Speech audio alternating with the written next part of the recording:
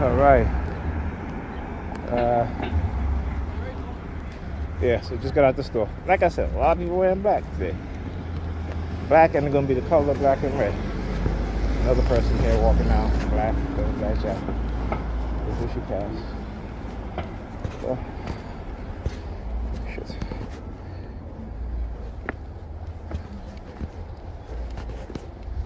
Alright, you guys see that? Black and red theme, see? Another black jacket. Everybody coming out their house wearing black, right? Except for this person here coming out to go wear red, right? So it's the black and red theme. Okay? See that? So again, what are the odds, huh? What are the odds? Everybody I come in contact with, as soon as I go out to my house, to my apartment building, is wearing black. And go over there, black and red, tugging, pulling on her hair. See, look. All right, look. Oh, he ain't coming out. There's another one going up the stairs. Black jacket.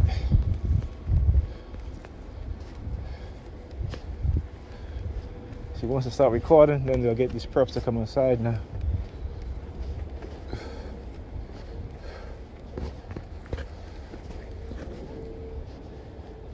See?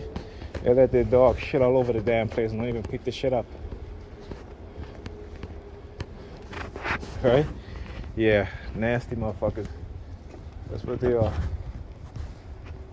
Yeah, today today you see a lot of people wearing black jacket on a sunny day.